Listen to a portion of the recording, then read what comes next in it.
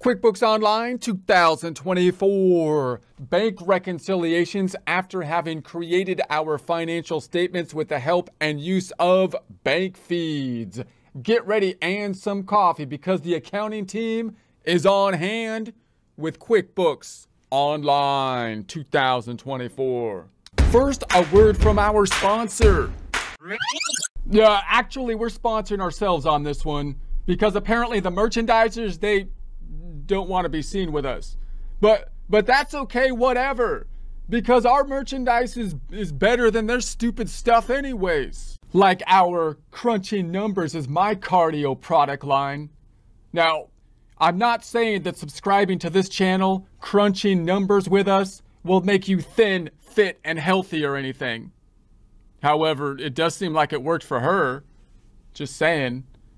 So, subscribe, hit the bell thing, and buy some merchandise so you can make the world a better place by sharing your accounting instruction exercise routine. If you would like a commercial-free experience, consider subscribing to our website at accountinginstruction.com or accountinginstruction.thinkific.com. Here we are in our QuickBooks Online bank feed practice file we set up in a prior presentation. Let's open those major financial statement reports as we do every time. The report's on the left-hand side within the favorites. Right-clicking on that balance sheet to open a link in a new tab. Right-click in the profit and loss or income statement to open a link in a new tab. Doing the same for the trusty TB trial balance. If you don't have that trial balance in the favorites, you can search for it.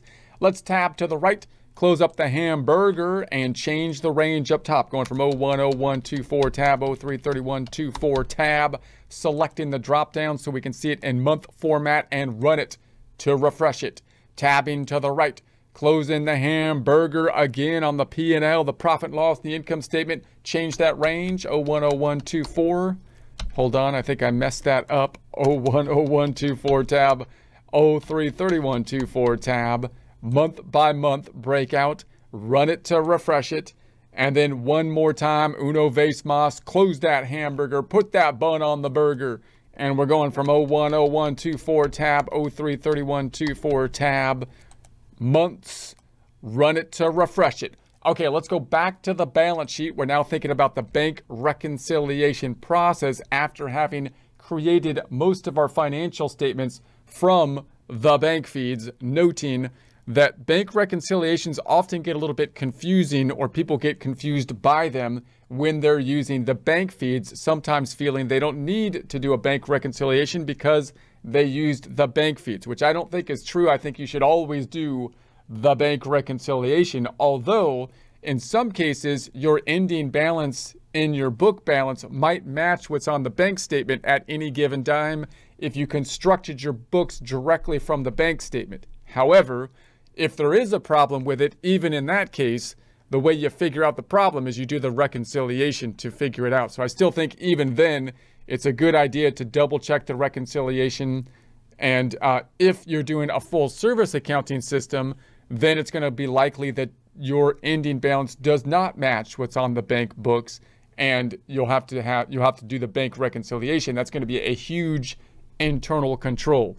So just let me point out that if you do your books within QuickBooks as an accountant, as a CPA, that makes me a lot more confident in someone's bookkeeping than if they just gave me an income statement, for example, by hand to do their taxes or something like that. Why? Because you're using the double entry accounting system represented by the accounting equation, forced to do so from QuickBooks. That's the biggest check against errors. Second biggest check against errors is the bank reconciliation process. So that's why every company should do it, large and small, whether you use bank feeds or not. Why? You might say, well, because you want to get your cash account correct. And it's true that you want to get your cash account correct, but that's really not the point of the bank reconciliation. The point of the bank reconciliation is to get all of the transactions that are flowing through cash correct. Because you could check your bank account and say, well, it's pretty close. I'm pretty close on my bank account. I checked it on my online banking. It's different by like $200, and I think there's timing differences or something. I'm okay with that. That's not the point. the point is that if I go into the transactions within here, because we have a double entry accounting system, every transaction that goes through cash is affecting some other account, oftentimes the other account being an income statement account. In other words, our income statement is basically being constructed with the transactions that are going through also our checking account, because the checking account, cash, is the lifeblood of the organization. So if I can verify that all of these transactions are correct, I not only have verification over my cash balance, which is important because that's a very liquid asset that we want to make sure that we're keeping track of, but also I have confidence that my income statement is correct, or at least I have included in my books somewhere legitimate transactions, right? That I should have recorded somewhere. I still might have posted them to the wrong account or something like that, but at least they're in there. That's the goal. How can we get that verification from a reconciliation?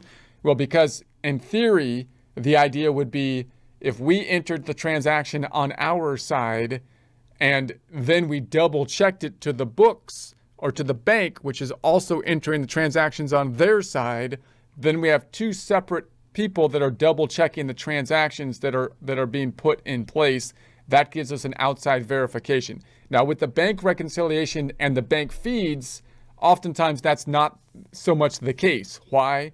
Because we're not doing the books on our side. We're waiting till the things clear the bank and then creating our books from the bank, which loses a bit of the internal control, but it's still important to do the bank reconciliation because we still get a significant amount of internal control. We're fairly confident that the bank is correct, right? That's going to be the idea. So if I can tie out exactly what I have to what the bank has and know exactly what the difference is, then, and I can get that difference down to zero, like I can know exactly what the difference is if there were outstanding checks and deposits, that's how I can have assurance that all the transactions are correct. Okay, so before we jump into it, let's go to the flow chart over here. This is a desktop flow chart that we're using for online purposes, just to get an idea of the flow of the forms and how the bank feeds kind of fit into the process. And recall that the easiest system to be using the bank feeds to actually construct your books as opposed to verifying your books is a cash-based system, which we can think of by cycle, meaning vendor cycle or money out expense cycle, customer cycle or money in cycle, revenue cycle, and employee cycle. So on the vendor cycle, that's usually the cycle where many small businesses can fit into a cash-based system in which they can construct their books directly from the bank feeds quite easily. Meaning if we're paying our utility bills and our telephone bills, we wait till it clears the bank and then we just record it to an expense account as it clears the bank, instead of doing the accrual thing of adding a bill, which would increase the accounts payable, which doesn't have a cash component to it. And as we saw in prior presentations, that makes things more complex. So, and then on the revenue side of things, the easiest system to actually construct your books from the bank feeds would be like that gig work kind of situation. You get paid by like YouTube or something. You wait till it clears the bank and just record it from the bank feeds as a deposit.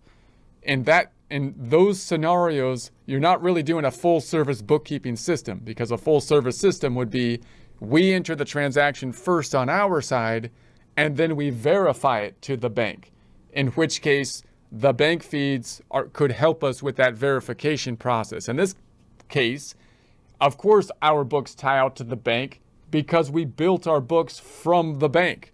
We didn't double check them from the bank. So that's why it's going to be easier to do. But we saw that sometimes you're going to have to deviate from that. Small businesses oftentimes will have to, if they have revenue, for example, that's coming from a cash register, and they want to implement an internal control and track, say, the sales tax, for example, then oftentimes we're going to enter the transaction and deposit it on our side using the bank feeds to verify. That's what the matching is on the bank feeds. Matching means the bank feed isn't recording anything new, or possibly it is. It's moving a transaction along the stream of transactions here.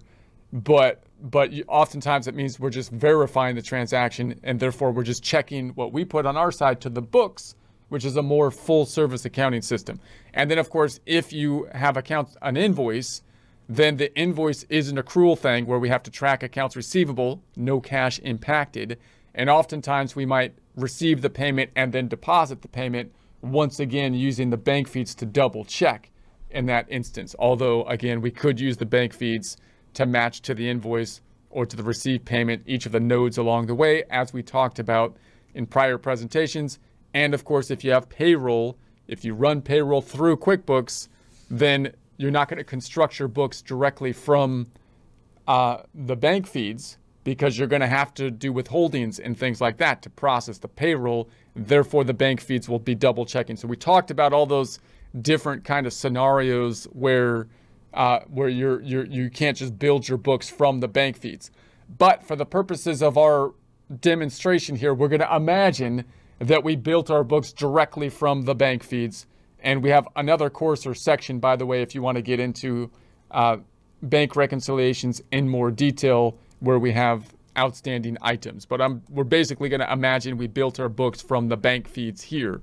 In that case, you would expect our ending balance as of the end of the month to match the bank statements as of the end of the month, because we built our books directly from the bank feeds. We don't have any timing differences, no outstanding checks, no outstanding deposits.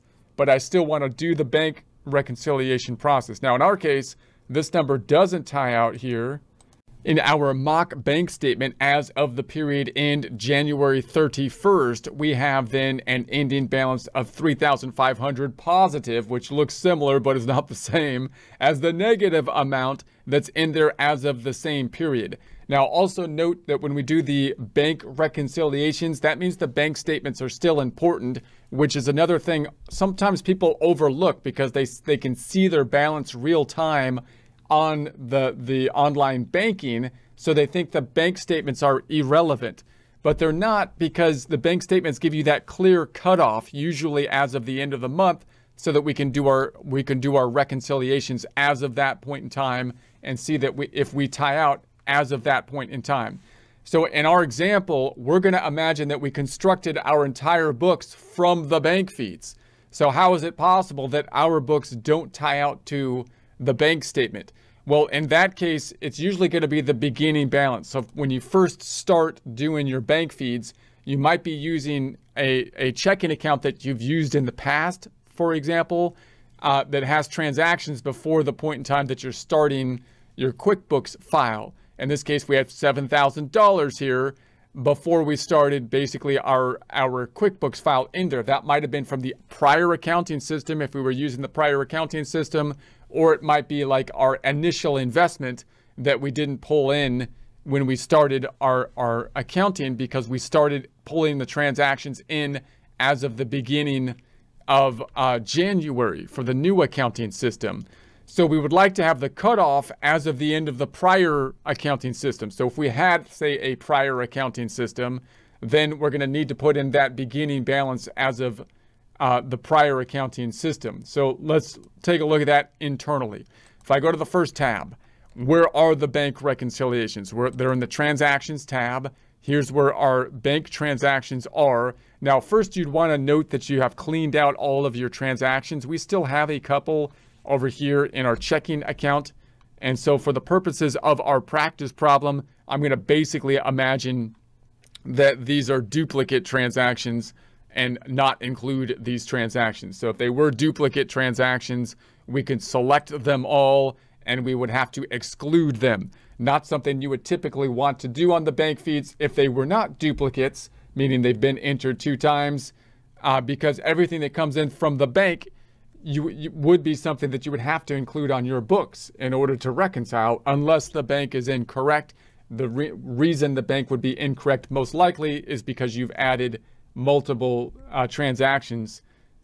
You've duplicated the transactions. So I'm going to exclude those just to see that. So it's nice and clean over here. Those would be in the excluded items, in essence deleted, but not completely gone. So if we messed up, we can undo the excluded items.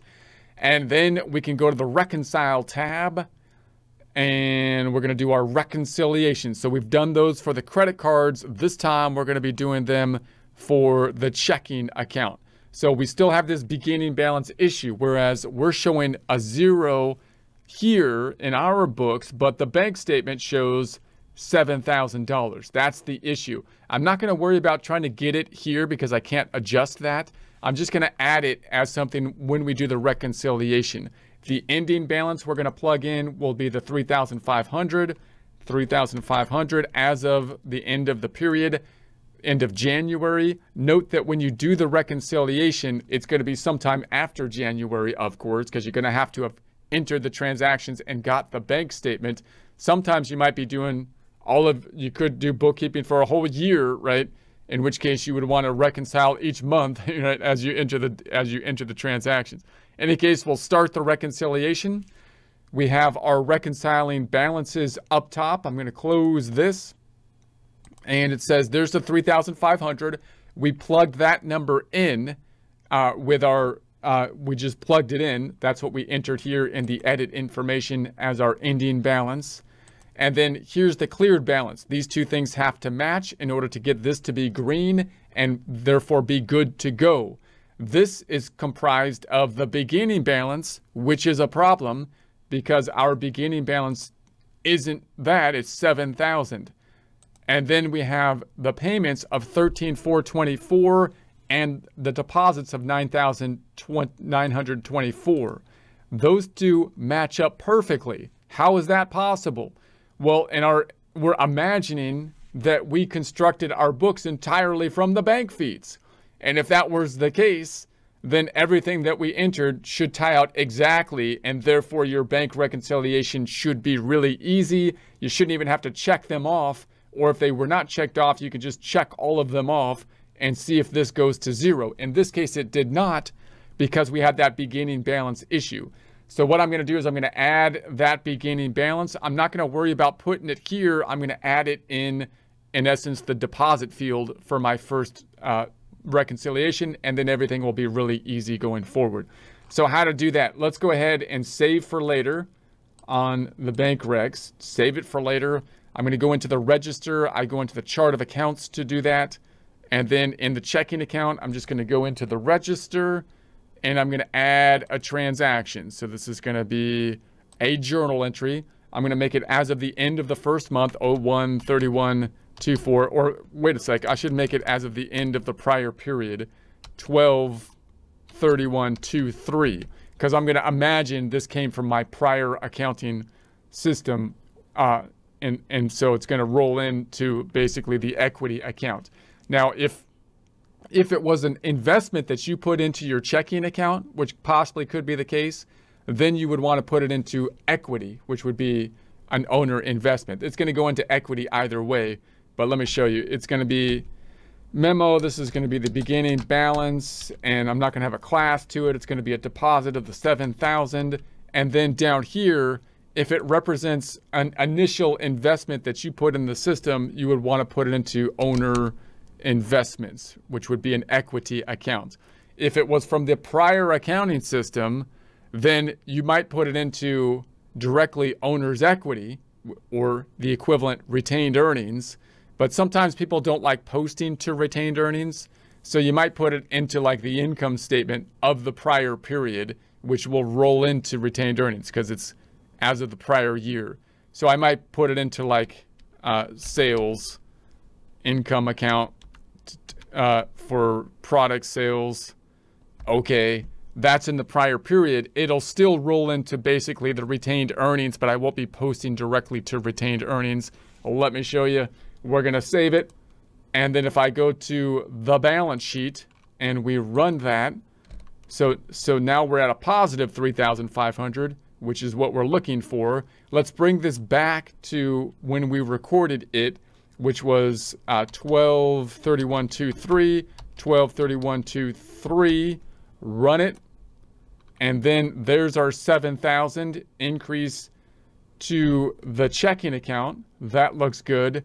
And then the other side, if I scroll down, is in equity, but it's included in net income.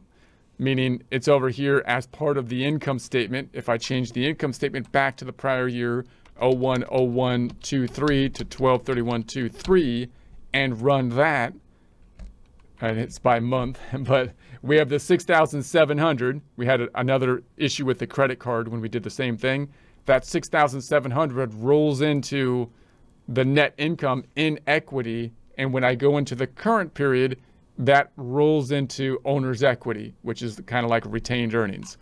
So we're going to say, let's go back up to 01/01/24 to 03/31/24, run it, and we can see that that amount rolled into the retained earnings. So there it is in retained earnings, and now I have net income for the current period. So now we've taken care of that beginning balance issue. Let's go back to our bank reconciliation. I'll do it this way. Hamburger, going into the transactions, and then we're going into the bank transactions. I'm sorry, and then bank reconcile. Okay, and then we can resume reconciling.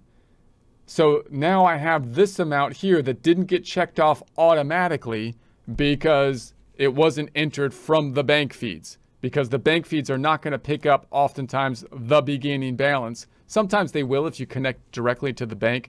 It'll try to put a journal entry for the beginning balance, but that sometimes can mess you up. So be careful of that. But we entered the beginning balance. So I'm going to manually put that in. That's the only time I should have to do that if I'm doing everything directly from the bank feeds. And going forward, everything should be just checked off automatically. Now I'm at 0 for my difference and everything is good. Now note, if you weren't at 0, then you'd have to go in here and uncheck this and tick and tie everything out. So you might first look at the deposits and say, okay, I'm going to tick and tie everything out. There's the 100, the 900, the 1,470. I'm going to uncheck 100, the 1,470, the 900, and then and then the 2710 and the 37. Right, you'd have to check them all off individually, and then figure out if there's something on the bank statement that isn't on your books. Then you would have to include them in your books. And the question then would be, how is that possible? How could it be on the bank statement and not on your books when you used bank feeds, because it should have flown into your books? If it's on your books on this side, but not on the bank statement, that might be possibly a legitimate transaction that you've recorded correctly, but the bank doesn't yet know about.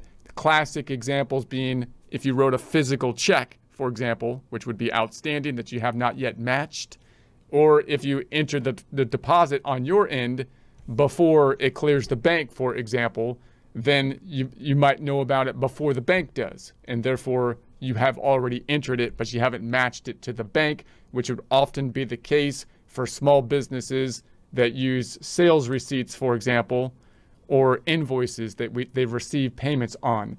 That means you're going to record the payments before and match them to what the bank does, which means you could end up with those timing differences.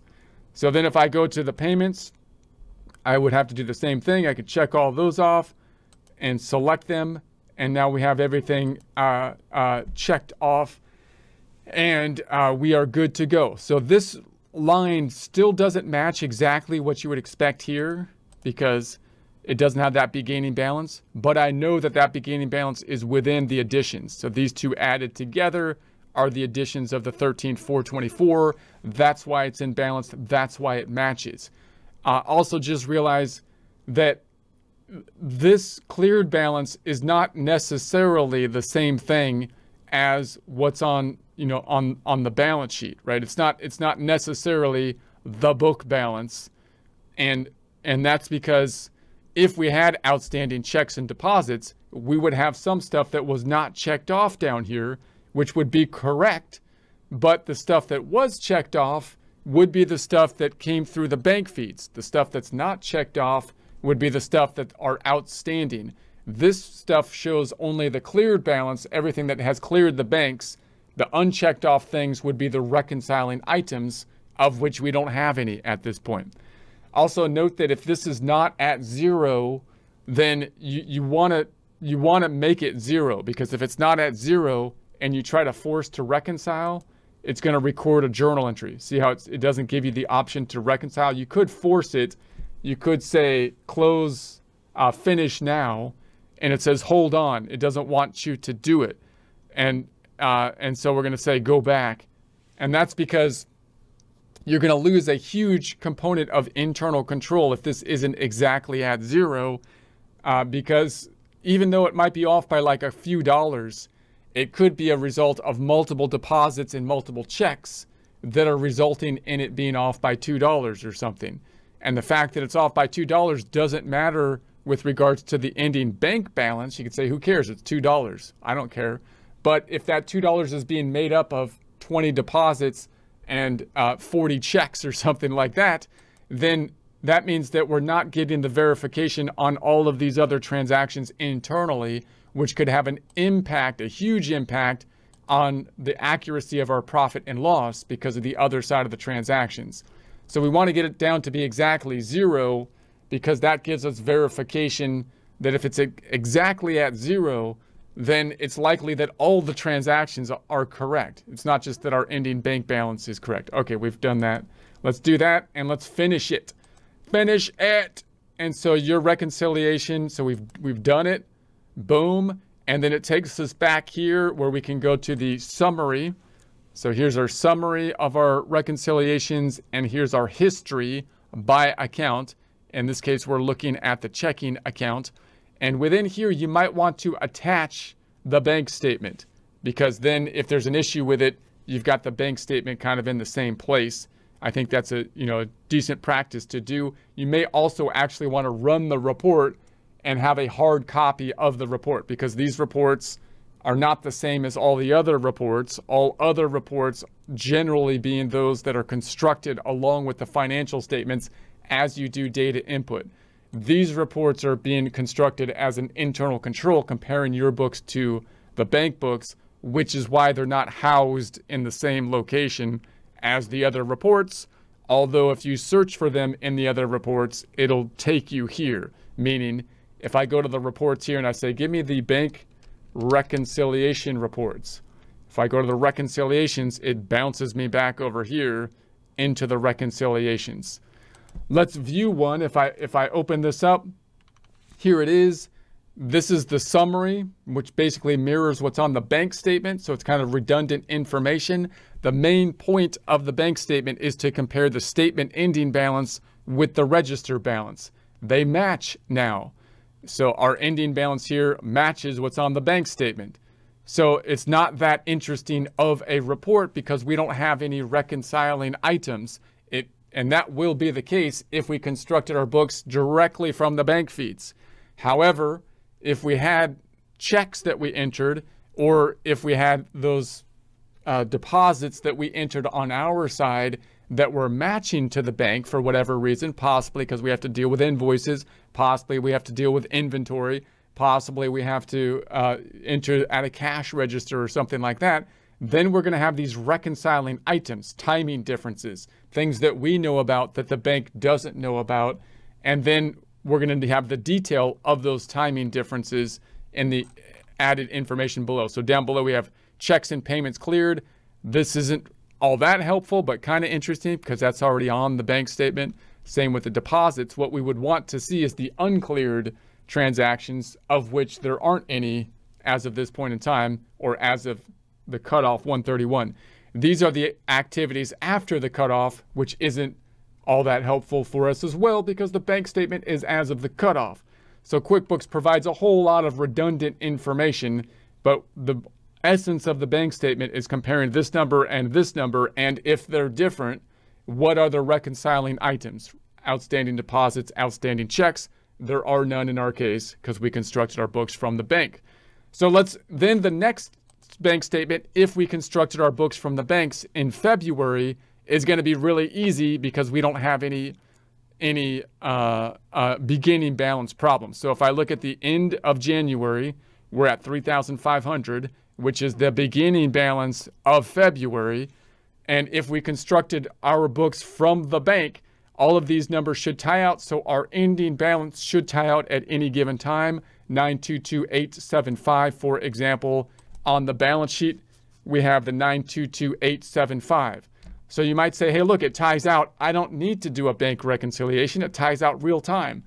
That's true, and you don't really have to, but if you run into a situation where it doesn't tie out because possibly for whatever reason, you doubled up on the transactions, the bank feed fed you double the transactions, or you excluded a transaction, or a transaction didn't come through properly, which does happen sometimes, although it's getting way better than it used to be, then what are you going to do? You have no way. How are you going to fix that? Well, you fix that by reconciling. So you want to reconcile every month, which will be really easy if you construct your books directly from the bank feeds, and then you'll be prepared in the event that you have a double entry or missing one to know how to fix it. So all we'd have to do then is go to the first tab and say, I'm going to go reconcile, and then say, I'm in the checking account. There's my beginning balance, ties out to my beginning balance over here, perfecto. And then the ending balance is 922,875. 922,8.75 as of the end of February. Boom. Start the reconciliation. There's the statement balance that we plugged in. There's the cleared balance. It's the same. It's already matched out. It's already green. This cleared balance gives us the same thing that's on the bank statement. 3,500 beginning, payments 6,978, deposits 12,706.75. Matching here, 3,500, 12,706.75, 6,978 to get us the ending bit, 922,875. So everything ties out perfectly because, again, the beginning balance is correct and we constructed our books from the banks. Therefore, the increases and decreases have already been input, as you can see with these little green things, with the bank feeds. However, if there was a problem, then you'd have to uncheck everything and do it one line item at a time. And just look at all the deposits, compare them, look at all the payments, compare them to what's on the bank statement. If something is on the bank statement and not on our books, then you'd have to add it to our books and ponder the question, how in the world did that happen if we pulled in the information from the bank into our system? If it's on our books and not on the bank statement, then the question is, was that a legitimate transaction that we entered into our books? Are we entering a check or something like that, which is outstanding, or was that an error in entry or something like that that we need to adjust or fix in some way, shape, or form? But if this is good to go, then you can just say, all right, finish it, boom, and reconciliation done. And once again, if I look at the history of the reconciliations, here's the two for the checking. We also did the other account for the credit card. You could do the same thing for PayPal, for example. And then again, I would attach the bank statements here so that you can have them ready. So I'll just show you that real quick. We can just say, boom, like if our CPA wanted to take a look and verify something, we could just say, go ahead, the bank statement is right there. Don't see that as a large image. And then the bank statement for February, we can just add that as an attachment. So now they can look at the report and they can look at the attachment. You may even want to generate the report and save it and attach it as well, because I'm a little dubious of the reports. I'm a little skeptical, because if you deleted some of the items, like you voided some of these checks, then is it going to void it real time? That'll throw off your bank reconciliation, right? So oftentimes it's useful to print the bank reconciliation as of the time you finished it, so that if someone goes in and starts deleting things, you have the bank reconciliation before they did that, and you can make sure that you can try to piece things back together after that happens. All right, so that's going to be it. This is where we stand right now. We did do a journal entry for the beginning balance of January. So this is our books thus far. And then here's our profit and loss thus far. Let's bring this back to the month of, we're going from 01/01/24 to 03/31/24. Run it. And so there we have it. And then we'll take a look at the trustee trial balance thus far. Running it. If your numbers tie out to these numbers, great. If not, it might be a date issue. Try changing the date range. And then you can drill down to the source document and change the dates if you need to. Next time, we'll take a little bit more detailed look at all of the reports that we've constructed, basically with the use of the bank feeds, not just the balance sheet and the income statement, but some of the subsidiary reports and how they're related to the balance sheet and the income statement.